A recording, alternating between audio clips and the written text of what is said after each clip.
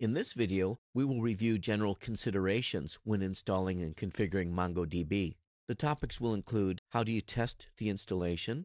What if MongoDB does not start? What about security? And are there any management tools available?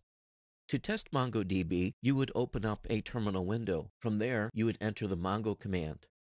If you're not able to access the MongoDB shell, you'll know right away that there is some sort of problem, and you would need to review your installation to make sure that everything installed properly.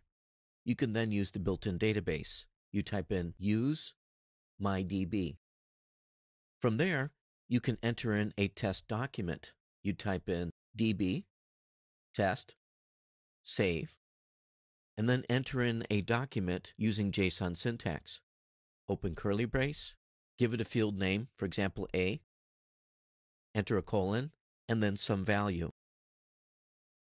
You then close the curly brace and close the parentheses. You can now do a find to see if you can locate the document just entered. You type in db.test.find.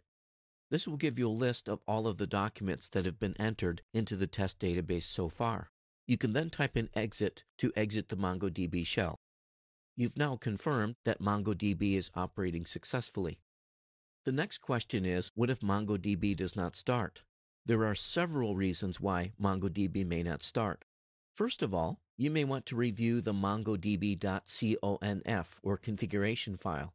There's one very important entry which should be made, and that is the DB path.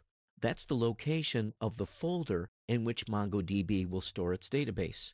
If this entry is lacking, or if you failed to provide this as a command line parameter when starting MongoDB, MongoDB will not start.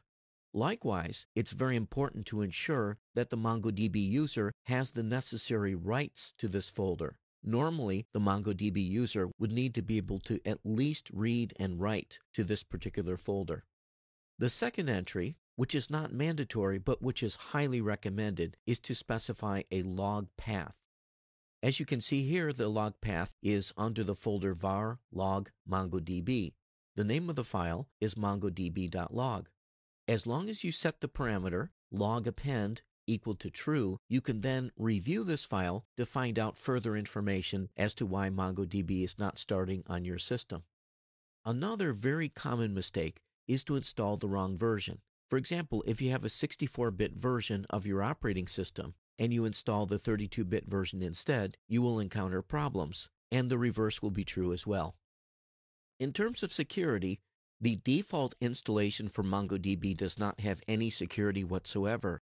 It would be therefore important to establish an administrative user. This topic is discussed in more detail in the video on MongoDB security. Finally, are there any management tools available? Fang of Mongo is a web-based graphical user interface for MongoDB, which is based on Python, Django, and jQuery. The source code can be found at the URL shown on the screen. uMongo is a GUI that can browse and administer a MongoDB cluster. Here's the website for this project, edgytech.com/umongo. Mongo Explorer is a Windows-only MongoDB management tool which is written using Microsoft Silverlight. You can find information at mongoexplorer.com. Mongo Hub is designed for the Macintosh. It uses native protocols built into the Mac and supports, among other things, importing data from various formats, including a MySQL database, CSV, and JSON imports and exports. The source code can be found at github.com/phononauts/mongohub-mac. Mongo Vision is a web-based graphical interface for MongoDB which is based on Prudence. Prudence is a Java application, and therefore the server requires a JVM or Java Virtual Machine to be available for Mongo Vision to run properly. The code can be found at code.google.com/p/mongo-vision. Mongo View is a web front-end implemented in PHP. Information can be found at blog.mongoview.com. Apricot is a web-based MongoDB administrative tool. The source code can be found at github/argon/apricot-mongo-console. Another tool, which is PHP-based, is PHP MO Admin. It's a MongoDB administration tool which is PHP-based. It's built upon a stripped-down version of the Vork framework. The website is phpmoadmin.com. The interesting thing about phpmoadmin is that it consists of one single PHP file. In conclusion, how do you test the installation? You open a command prompt or terminal window. You run the command to start MongoDB. You then type in Mongo to open the Mongo command shell. You can then use the default database by typing in use mydb.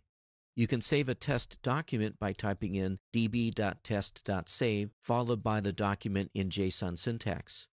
You can then type in db.test.find to find the document just inserted. What if MongoDB does not start? In most cases, it's because the DB path parameter has not been correctly specified. It's also important to specify the log path directive so that you can review the log at a later time. In addition, after consulting the MongoDB config file, you look at the DB path parameter and make sure that the MongoDB user has permissions to read and write to the log and database path directories. Finally, verify that you've installed the correct version. It's very easy to install the 32-bit version when you have a 64-bit operating system and the reverse. As for security, authentication is disabled by default. There will be security videos later on in this course which will instruct you in this process. Are there any management tools available? We've identified 12: Fang of Mongo, uMongo, Mongo Explorer, Mongo Hub, Mongo Vision, Mongo View, Apricot, PHP, Moadmin, RockMongo, Genghis, Mongo Bird, and RoboMongo.